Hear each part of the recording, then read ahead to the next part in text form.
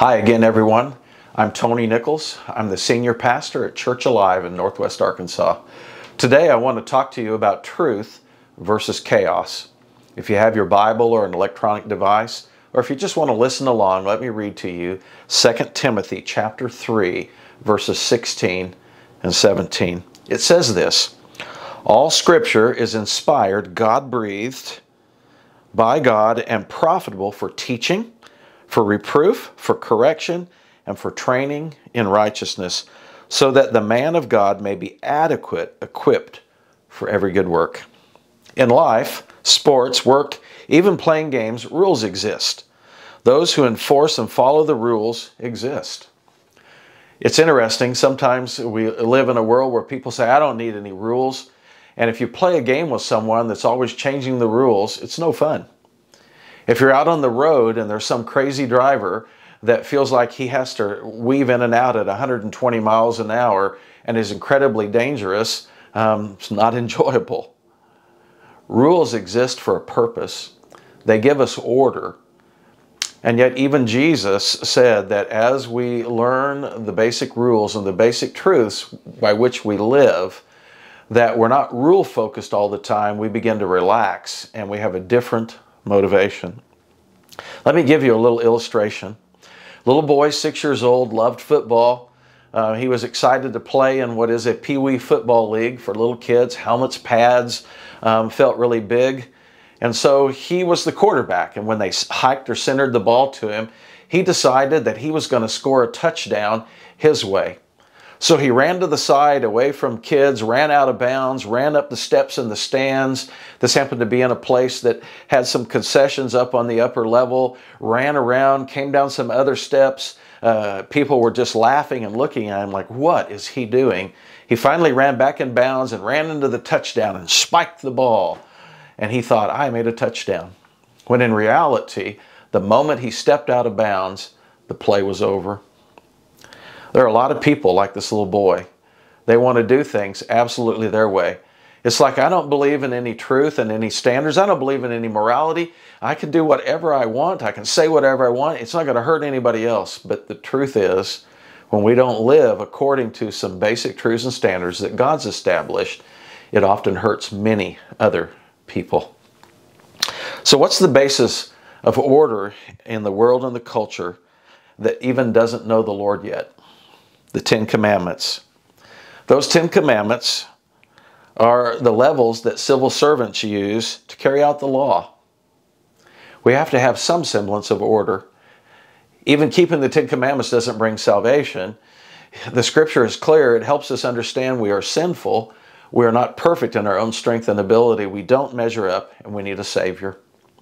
But if we didn't have those laws, there would be all sorts of killing and murder and adultery and stealing and lying and cheating, and it would be like, oh well.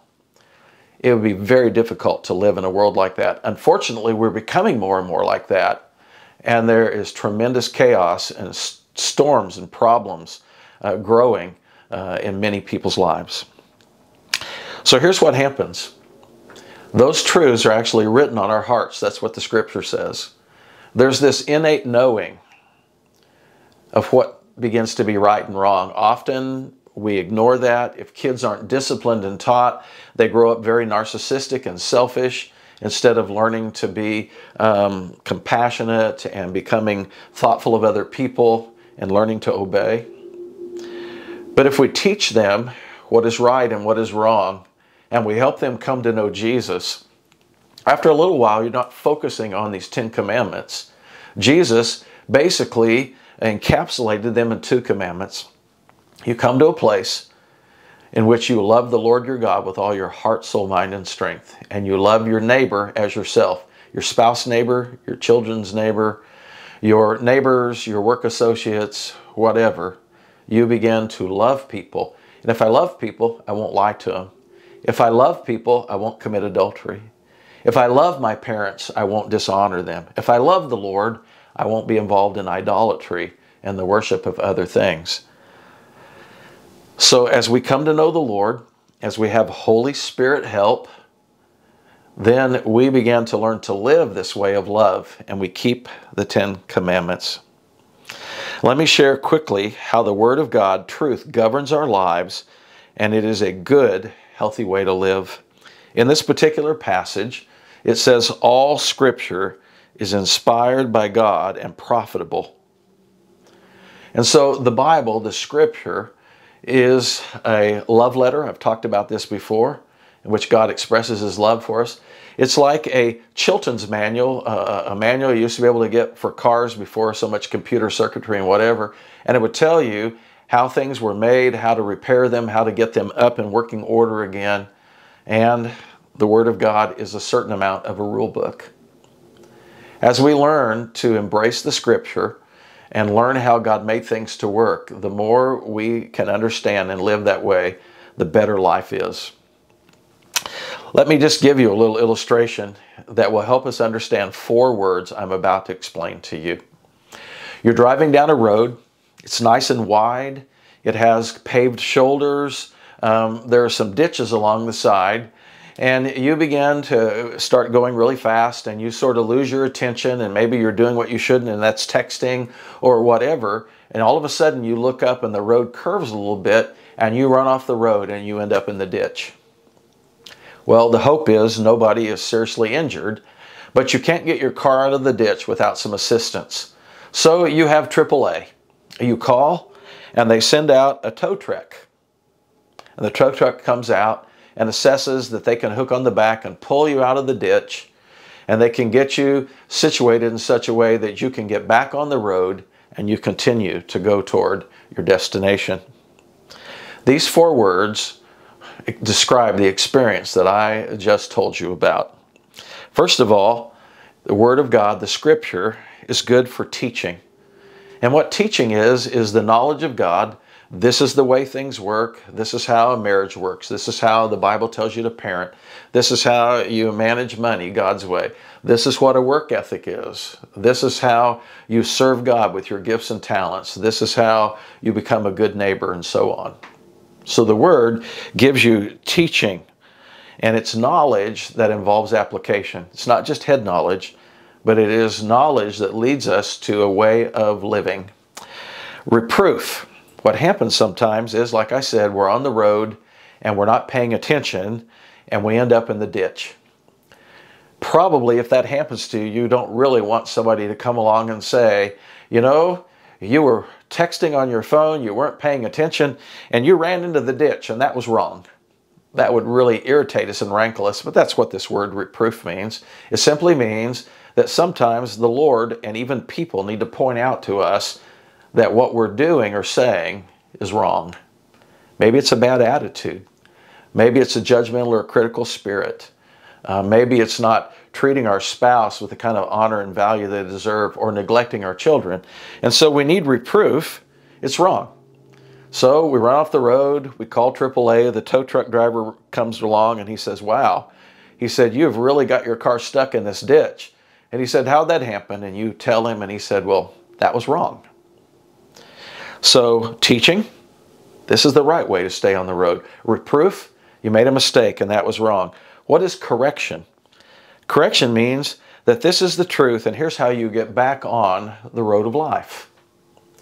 And so God is such a God of second and third and fourth chances. If we sin and we admit to Him, I was wrong, please forgive me. If we humble ourselves and ask Him to change our heart and mind, He helps us get back on track. That's what correction's for. It's not condemnation. It's not shame on you. The Lord's not like that. We do that to one another. Religion does that isn't born out of a relationship with Jesus and the love of the Father. What correction does is say to us, I know that you ran off the road. I know what you did was wrong. But because you have humbled yourself and confessed your sin and asked me to change your heart and mind, I gladly forgive you, and I want to help you get back on track. That's what correction does. And then the last thing is training in righteousness. And the idea of training is that you learn to do something over and over until it becomes your habit of life. It's the way you think, it becomes the way you speak, it's how you feel for the majority of the time, and it's how you live.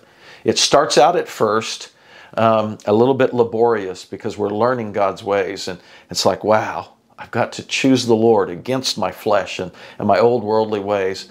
But after you get going for a while, it becomes your first way of thinking, not your second thought. And it becomes the way you live. And wow, does blessing and a good life come your way. Sometimes it takes the experiences of life to teach us. Maybe the Lord speaks to us. Maybe parents speak to us. Maybe you get some teaching in school or at work or even at a church. And you don't always want to listen. It's like, well, I just want to do this another way. My oldest daughter, she's probably, I have to think now, maybe 41 years old. When she was about 2.5, she wanted to touch the wood stove. Sometimes on Sunday afternoons, I would get a big pillow and lay on the floor and I would watch a football game or something like that where the heat was coming off. We lived in Colorado, it was cold. And she would come and she could feel the heat. And I would say to her, no, honey, don't touch that. It will burn you. It will hurt you. And so at first she sort of looked at me and didn't do it. But one day she just decided, I've got to know this for myself. She wouldn't take my word for it. And so what she did is she reached out her little hand and she touched that stove and it blistered the ends of these 3 fingers and she just cried. You see, God wants us to take His word for it. He wants us to learn the lesson from the Word. He wants us to learn the testimony or the witness of other people, and that would save us so much grief. But unfortunately, sometimes we just have to learn things by experience. If you've had some tough experiences, know this. If you'll humble yourself and tell the Lord, I'm sorry I didn't listen, please forgive me, He will be that God of second, third, and fourth chances for you. God is after personal maturity. I cannot tell you what I do not know. So as I'm in the Word and I'm getting the Word in me and I'm learning more and more about this owner's manual called the Holy Bible, then I can take you to places that I know. I can't take you to places I don't know. But once I know what God's Word says and once I live the life, then I can come alongside you, hopefully with humility and encouragement, and say, this is what God says. This is the way. Get back on the road and you'll reach your destination. This is what makes us adequate and equipped for every good work that God has for us. What are some of the things God wants us to learn? Sharing the gospel, sharing truth with people. I've had people come to me and say, my marriage is in trouble, and I'll share with them in the Word what it says, and sometimes they struggle. Well, she did this and he did this. You have to forgive and focus on what you need to be as a husband or a wife instead of pointing to them. Well, if they'd just change, I would change. Can I just tell you, probably not.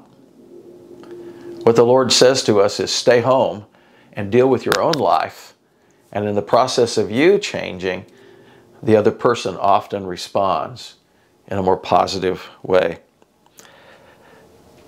That's how you have a healthy and successful marriage. How do you raise godly children that are a blessing to you and to society? Well, the Word has so much to tell you about that. You love them, you discipline them, you teach them, and you set the example. How do we represent Jesus in the marketplace with a godly, productive work ethic? There have been many days when I got up and thought, I don't really want to go to work today. But because my parents taught me from an early age, you don't live by emotion, you do the next right thing. I learned from an early age, a solid work ethic.